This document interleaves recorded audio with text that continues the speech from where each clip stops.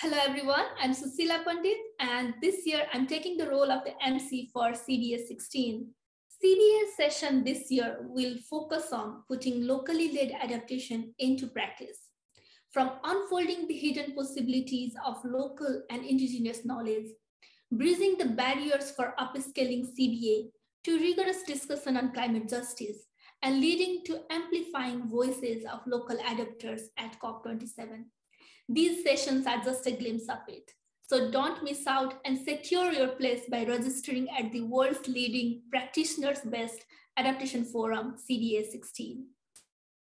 CBA brings together practitioner, grassroots representatives, researchers, local and national government planners, policymakers, and donors working at all levels and scales to discuss how to put the principles for locally led adaptation, the LLA, into practice.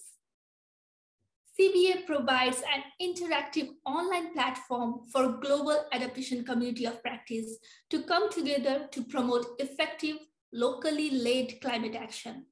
The good point of having a virtual CBA is it's cost-effective for local actors to participate who are not able to afford to travel to join the conference physically, which thus address the issue of underrepresentation of the community-based organization, the grassroots representatives, young people at Oman, and the local government official.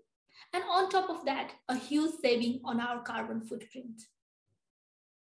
This had opened the door for me as well to join the community of practice and act as a gender champion in CBA14, which opened me up to a thematic committee and working to draft the key message from the session and reporting back to the group.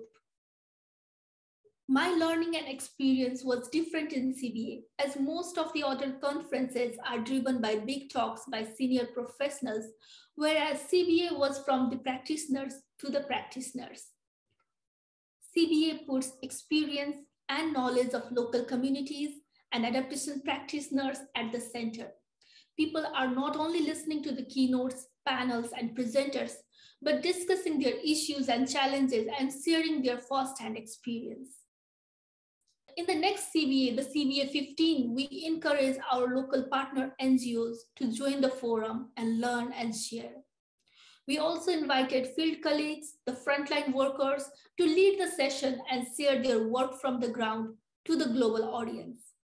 This has encouraged them to express their ideas and work globally, and then learn from around the world to upgrade and adapt those tips and tricks to tweak their programming for effective implementation. As a LLA supporter, I encourage you all to invite those voices to the table and let's learn from them.